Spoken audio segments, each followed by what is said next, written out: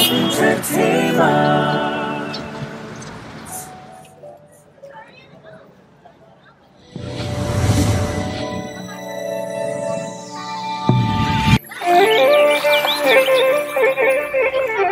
foundation in the 19th century, Addis Ababa has always seemed like a gateway, a portal to another world. It's the teeming capital of this nation of 100 million people, the second largest in Africa.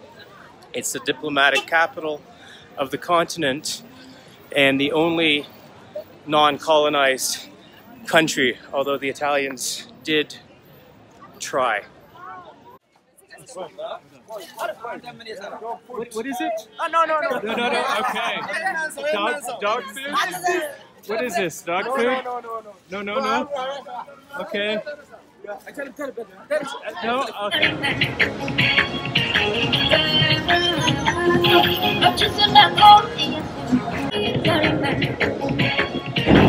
Yeah, I've done everything from being a nomad to a backpacker to more luxurious traveler. I don't know, I guess I've done everything.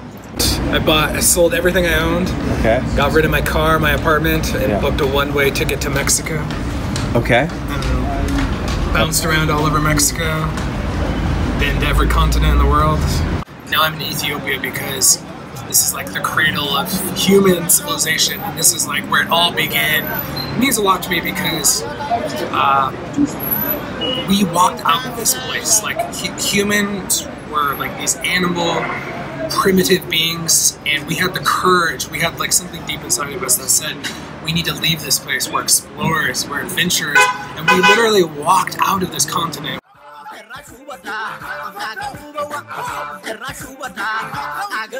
Where that like inner core of what being a human being started here. So I wanted to come here and see like maybe there's like a connection. Maybe I could see some of that. Maybe I could like touch and see this history. But it's important to me because I feel like the next step, I don't know, part of human evolution, but the next step of like humans doing that same act of walking out of Africa is us leaving Earth and colonizing space. And this is kind of first legit Ethiopian, really unique stuff called chechebsa. It's basically like a soft bread that's been, I'm guessing, cooked in some kind of butter. Has a bit of like spice and cinnamon, and it's pretty damn delicious. And I think that might be honey there. Fantastic.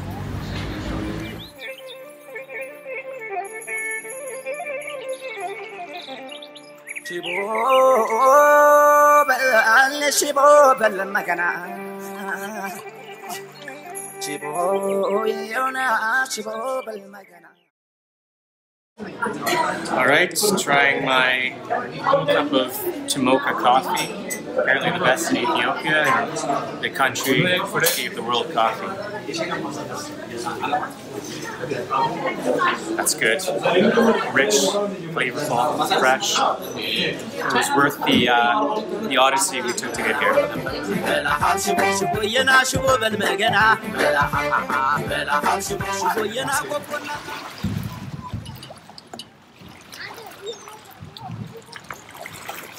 Just arrived to Bahir Dar on Lake Tana, largest lake in Ethiopia. An incredible giant flock of huge African pelicans. Apparently, Steve says I'm going to see a hippo. Here I am on Lake Tana, the largest lake in Ethiopia. The area is famous for its monasteries, centuries-old monasteries on some of these islands you see in the background.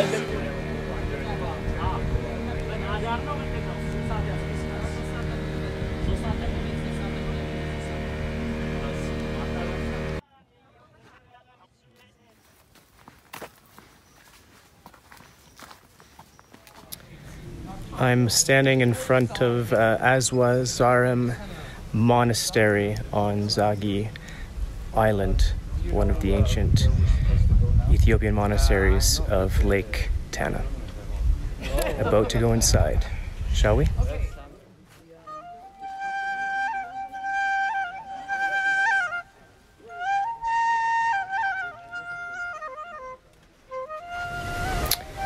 These ancient frescoes depict old Christian scenes. We can see the ubiquitous heaven, angels, hell. It's got the story of Mary Magdalene down here, and all types of representation from ancient Christendom. The Ethiopians are a very devout, spiritual people, and you can feel it all over this incredible country. Salam.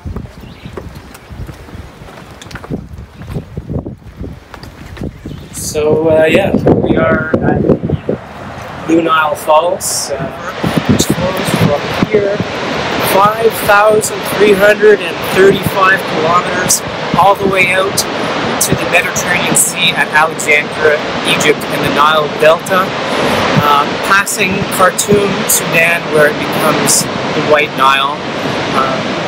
What a blessing it is to be here in the Amhara region of Ethiopia.